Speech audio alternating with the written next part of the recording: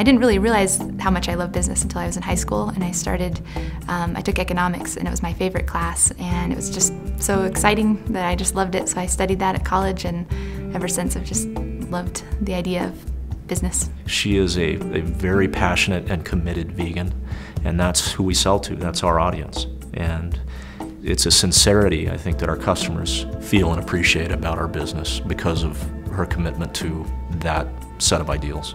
I think her best feature is her ability to troubleshoot problems. You know, every business is going to confront disasters and problems and difficulties, and she is level-headed and gets in and solves them.